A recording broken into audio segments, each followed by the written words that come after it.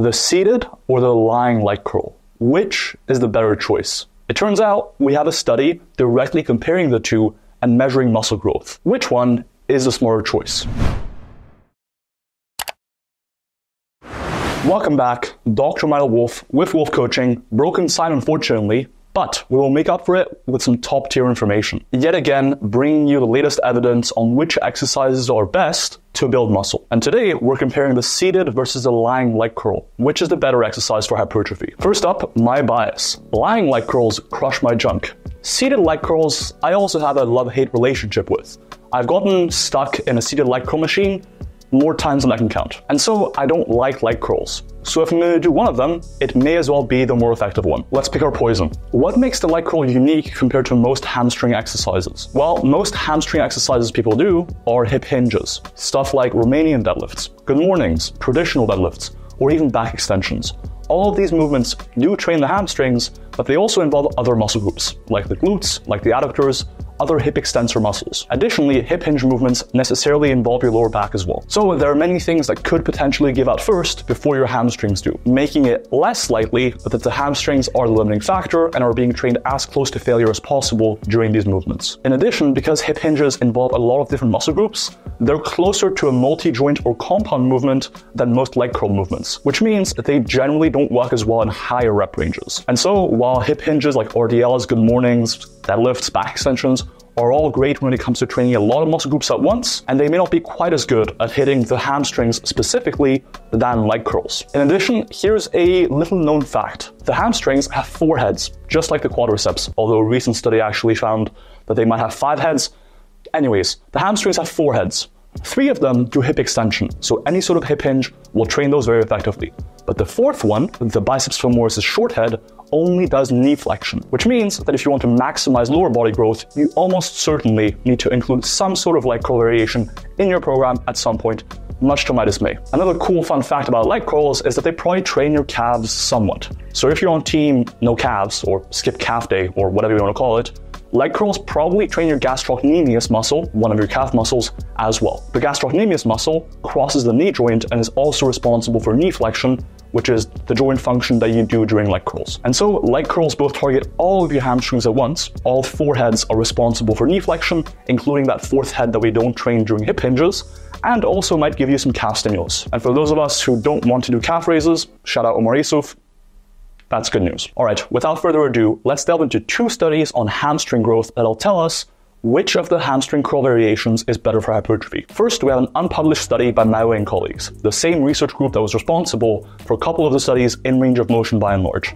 One on the push-down versus overhead extension, and one on the seated versus lying leg curl. Before we get to that second study, let me break down this new unpublished study. This study has only been presented at a conference, but I've been in touch with the authors personally and was able to get some details. On the multi-hip machine, they compared 2 groups. In one group, they performed a hip hinge style motion, keeping your knees relatively extended as you would during any sort of hip hinge for the hamstrings, with a full range of motion on the multi-hip, versus with a lengthened partial, or just doing the stretched half of the movement. So in one group, they were doing relatively full range of motion hip hinging, and in the other group, they were doing lengthened partials, or only the stretched half of the hip hinge. Using MRI, which is one of the best methods to assess muscle hypertrophy, they measured growth of the biceps femoris long head, the semitendinosus, the semimembranosus, and the gluteus maximus. And to make a long story short, they observed around twice as much hypertrophy in the group doing lengthened partials compared to the group doing a full range of motion. And this makes sense in light of a ton of other research. I'm going to turn this into another lengthened partial video. Just stop. Just stop it. Stop. No. Just stop it. There's a lot of research out there suggesting that training at lower muscle lengths is good for hypertrophy. Enjoy. Before we go into the second study by Milo and colleagues, let me give you some quick anatomy on the hamstrings so that you can understand the results a little bit better. All right, lads, you see the hamstrings here. There's 4 heads, as I mentioned earlier. 3 of them do hip extension. And so when your hips are flexed, as they would be during a seated leg curl, those 3 heads are more stretched out. Whereas the 4th head I mentioned earlier, the biceps femoris short head, doesn't get impacted by hip positioning. So seated leg curl or lying leg curl shouldn't make a difference. However, it turns out that there are at least 3 other knee flexor muscles that get involved during the leg curl.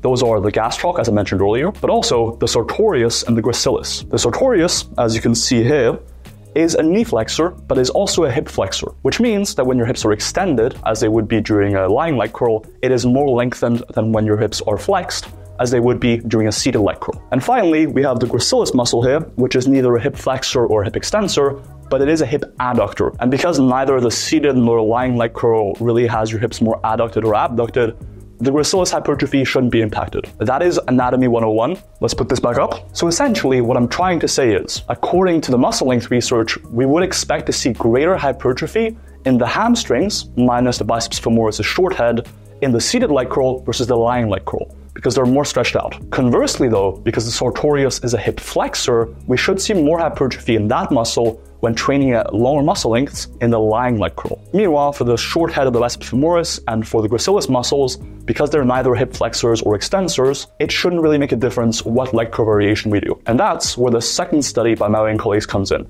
They compared the seated leg curl to the lying leg curl, measuring hypertrophy of the four heads of the hamstrings, the gracilis and the sartorius muscle. And based exactly on what I was just describing about hip positioning and how that can impact muscle length of different knee flexors, that is essentially what they observed. The seated leg curl resulted in more growth in the three muscle groups that were being more lengthened: the biceps femoris' long head, the semitendinosus, and the semimembranosus. Conversely, the sartorius saw more growth when being trained with a lying leg curl, as we expect based on being trained at lower muscle lengths. Meanwhile, just as we'd expect as well, the gracilis muscle and the biceps femoris' short head, neither of which get impacted by hip flexion or extension, saw essentially the same growth in the lying leg curl versus the seated leg curl. And so that brings us to a few takeaways. First, if your goal is hamstring growth, a seated leg curl is almost certainly better than a lying leg curl. And that is because it's training three heads of the hamstrings at lower muscle lengths. Additionally, you can probably stimulate even more hypertrophy in these muscles by leaning forward a little bit in the seated leg curl to further increase the stretch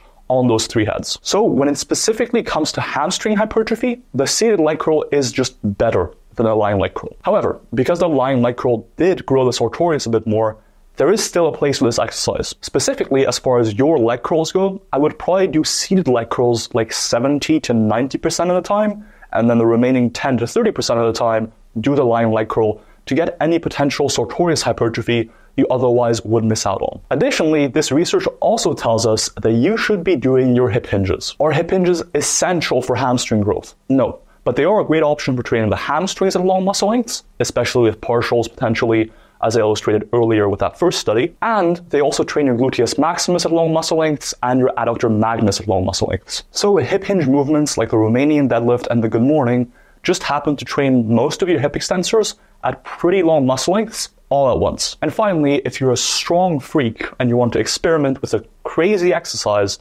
try the Nordic curl. While the Nordic curl is super difficult and most people won't be able to do it, and the biarticular hamstrings aren't being stretched out quite as much as they would be during a seated leg curl, the resistance curve is extremely length biased. So if you can do at least 5 good reps on a Nordic curl, they might be worth including every now and then. The strong freaks may indeed want to get onto the Nordic curl. I predict a GameStop stock-like ascension to the top. That is the video. No sign, but still giving you science. If you enjoyed the video, leave a like, comment, subscribe. Now I hear you saying, I don't want to be worrying about what leg curl variation to do. How about an app that I can have on my phone that tells me what leg curl variation to do for what rep range and when? Well, I got you. We have an app being released in the next few months that will take care of all of your training for hypertrophy based on your lifestyle, your goals, what muscle groups you want to specialize on. It ranks exercises for you based on the latest science. It does all of that for you. And it's releasing pretty soon. It'll cost a fraction of most online coaches. So if you'd like to be notified when it does come out and lock in at a lower price than you'd otherwise ever be able to,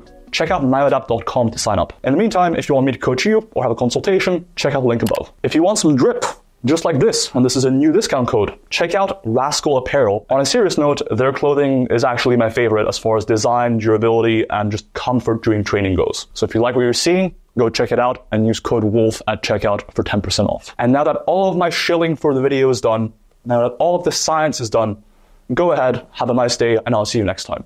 Peace.